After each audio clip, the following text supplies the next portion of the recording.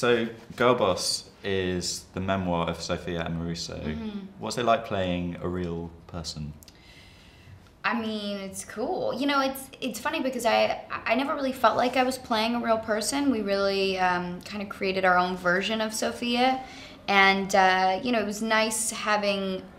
It was easy because I didn't have to do like that much like background work, you know, because I just could use her as like the best resource that anyone could ever ask for. But for the most part, after getting to know her and getting all the information and talking to Kay Cannon, our creator, and just understanding what the season and the series was going to be about and where they saw her journey going, then I just sort of tried to let all of that go and have a good time with the character and you know, bring her to life as best I could.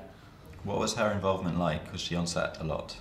She was really involved in the pre-production stage, and you know, she was really involved creating Sophia's apartment and with the costume department and the art design and production. Like, she was very involved in the look of the show.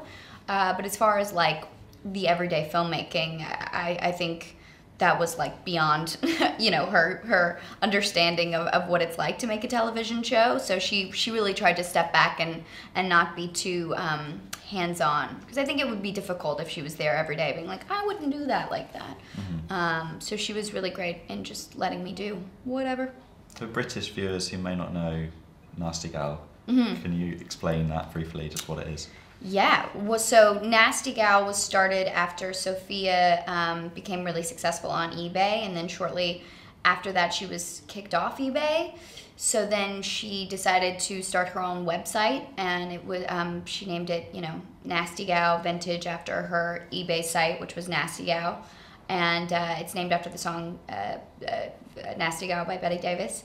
And so then, you know, she became really successful with her own online company, and then branched out from there and became, you know, this brand, essentially, this Girlboss brand.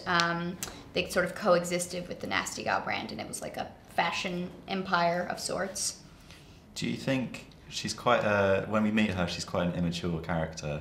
Super immature. That's a great way of putting it. I think she's struggling a lot early on, like most of us in our 20s. I know that I'm still struggling to figure things out, and so it's a very it's a good representation of what people may go through when they're trying to figure out what their life is going to look like.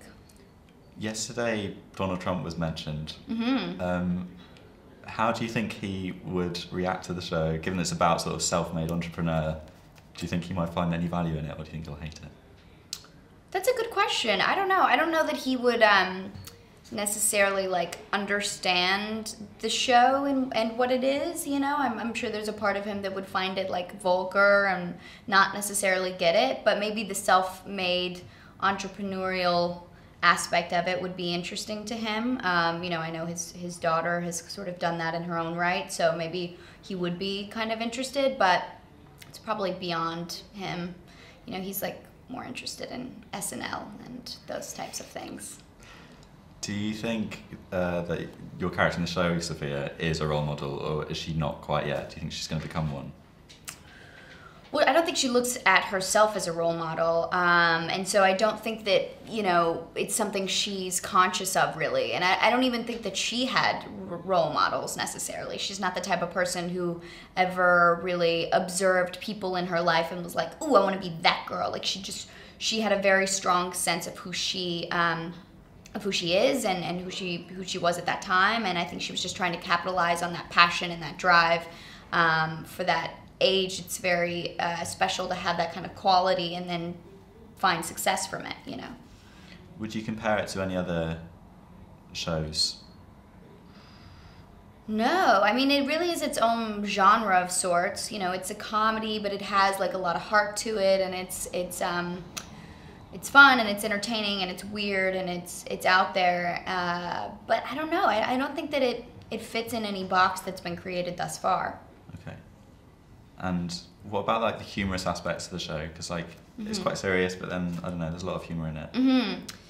I mean, that's what initially drew me to the role. I like the idea of being able to take the story and make it funny and quirky, and like that's what was exciting to do every day is to just create moments and execute them. You know, like that was the most exciting part of the show. But in order to make all of those moments fun, you have to complement it with a little bit of payoff. You know, some reward. And so I like the fact that that Kay, our creator, wasn't afraid to go there and to make her a real person with flaws and, you know, a humor, but also, you know, complex and you know, sad.